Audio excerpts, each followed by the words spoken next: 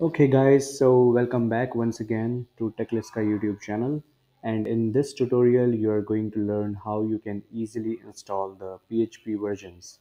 So PHP version 5.4, 5, 6, PHP 7, PHP 8. So whenever your server is outdated, because every few months there is a new PHP version, and if you want to install the latest version or switch back to a previous version of PHP, you must first have to install it.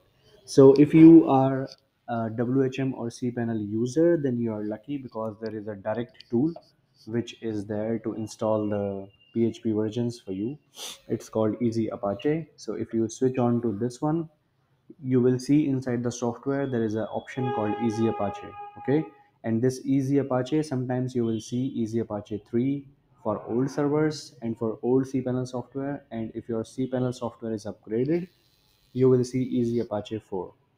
Okay, so let's quickly jump on to EasyApache 4, and there you will see lots of profiles, right? So all these are the default cPanel profiles which are provided and packed with the cPanel default installation, right? So what you're going to do is you have to switch to current installed packages, which is the current version which is applied to your server profile. So you can click on the customize button, and this is the custom profile where you need to make changes. Okay, so you will see something like this interface where you have multiple tabs over here. So you need to go to PHP versions. Okay, and if you scroll down, you will see that my server has PHP 5.6 installed, then 7 installed, 7.1, 2, 3, and 4. So all these different versions of PHP are installed for me. Let's suppose your application involves PHP 7 5.5, so you can simply switch on to this, but it will give you a warning that the PHP version 5.5 is EOL, which means end of life. That means the official team of PHP developers and community are not supporting PHP 5.5 for now. Okay, but if you still want to install it, you can simply go to here, and after that this will ask you option whether you want to install the necessary extensions as well.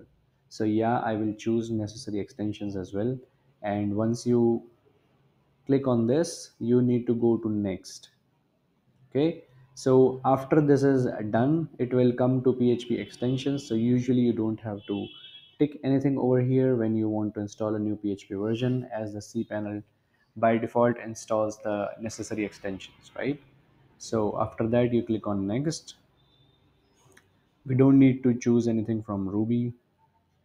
Then we click on next.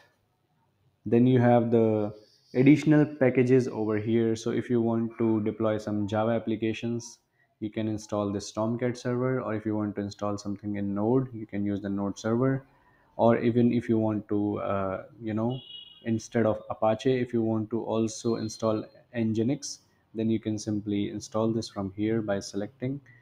But for now we don't need to install anything, so we just click on next, review, and the end step would be that you need to provision this server.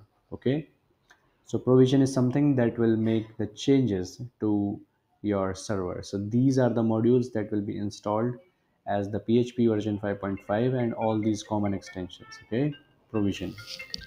So this will going to take some while, and once this is done, everything will be fine. Okay,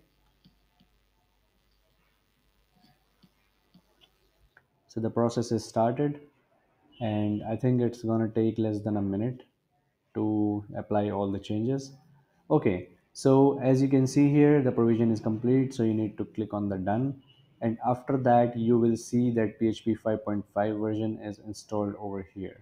Okay, so that's how it works.